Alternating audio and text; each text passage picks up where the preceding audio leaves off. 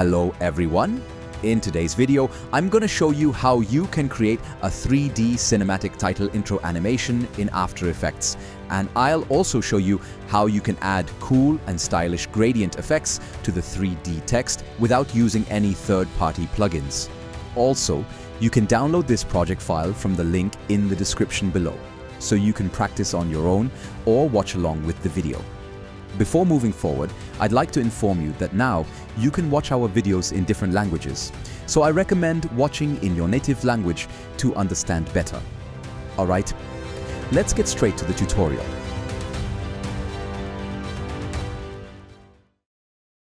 First, I create a new composition, give it a name whatever you want, and for your reference, I am using full HD resolution for this composition. Then, I select a text tool and write our text into the composition. And then I align it to the center of this comp. And then I'm going to make this layer as a 3D layer by clicking this icon. By the way, if you don't see these icons or options over here, so simply go down, bottom left corner of After Effects and click the toggle switches to see these options into the timeline. And then click on this 3D icon to make this layer as a 3D layer. After that, I'm going to add a new camera into our scene. For your reference, I am using 2-mode camera. Also, the preset I select is 80mm lens. Then click OK. Then go to the Tools section, and here I select this dolly towards Cursor tool, and then click and drag upwards to zoom in a bit like this. So our text size is increased. Then I go to the 5-second mark and select the text layer and open its position property and add keyframe. Then I go back to the first frame and change the Z value of this text layer like this. If I play the previews, you can see how the text is moving into our composition. Then I open the text properties and click on the animate icon and select the tracking option to add it into our properties. And then we can change the tracking amount like this. So at a 5-second mark, I add keyframe on the tracking option. And then I scrub the timeline and then I change the tracking amount, something like this, around 50.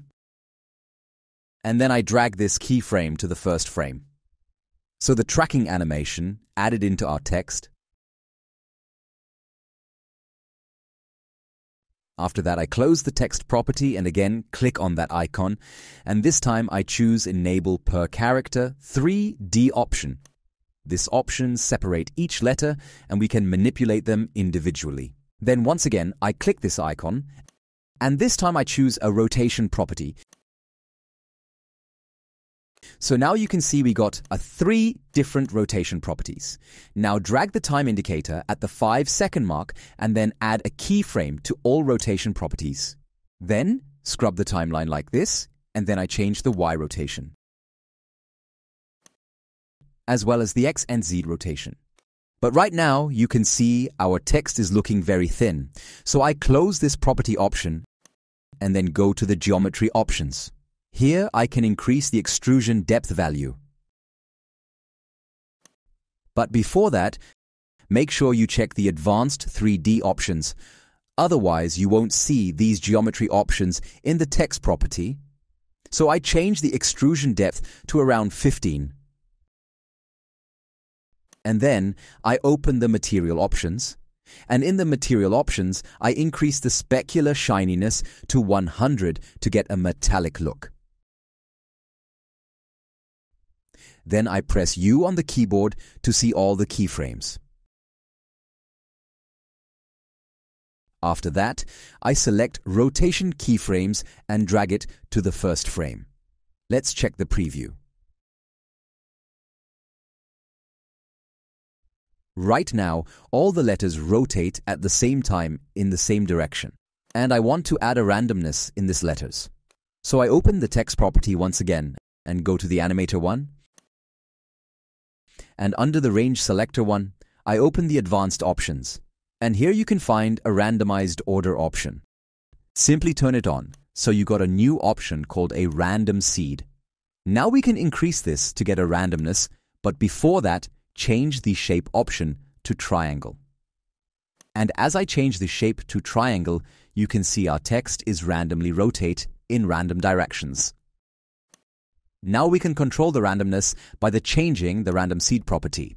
So do experiment by yourself. It's depend on your text and your project. So I randomly put a random number in the random seed. That's look good to me. Once again, I press U on the keyboard to see all the keyframes of the text layer. And then I select all the keyframes and change these to Bezier keyframe. Then I open the graph editor and change the speed graph like this.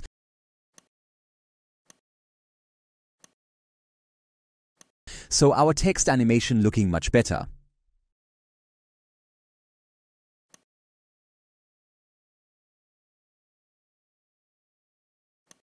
After that, I am adding a new light into this timeline,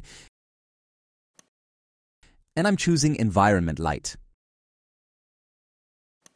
Then I open the Transform properties, and then you can rotate the X and Y rotation of the light. Basically, you can control the light direction from these properties.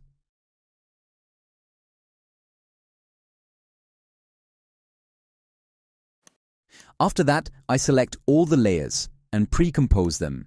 Name it as a text animation, check this box, and click OK. After that, I am adding a new solid layer into this comp. Name this layer as a gradient, and then I search an effect called 4-color gradient and apply to this layer. Then I click this transparency icon. So our text looks like this, and then we can change the mode like overlay or any other modes, so it will give a gradient effect on our 3D text layer. How? And you can experiment by yourself by changing the modes of this gradient layer, whatever looks good for you. But I set it as a stencil alpha for now. Now we can change the color gradient points as well to enhance the look. After that, I search effect called leaf color and add it to this gradient layer. Then I change to the white color.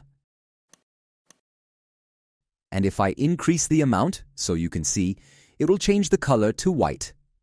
So I scrub the timeline where the animation is finished, and then I change the amount to 100% and add a keyframe. Then I go back a few frames and change the amount to 0. So we got some subtle color changing effect on our text. After that, I am adding a new adjustment layer into our timeline. After that, I add a glow effect into this layer and change the glow radius to 20 and change glow threshold to around 85% to get a subtle glow effect on our text. After that, I add another effect called noise, and then I increase the noise amount and I uncheck the Use Color Noise option as well. Now it's time to import a dust particle video footage into After Effects. After that, I select all the layers and pre-compose them and name it as a text style. Check this box and click OK. Then I am adding dust particle video into timeline. Also make this as a 3D layer. Then, at 4-second mark, I add a keyframe on its position properties, then go back to first frame and change the Z value of this layer to match the text animation. Then I select both keyframes and ease them. Then I go to the graph editor and change the graph like this to match the text movements. And lastly, I animate the opacity values of the dust video layer to fade it out. Let's see the final preview.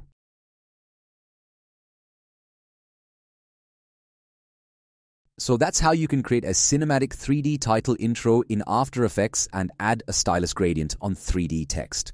So that's it for now. See you in the next video.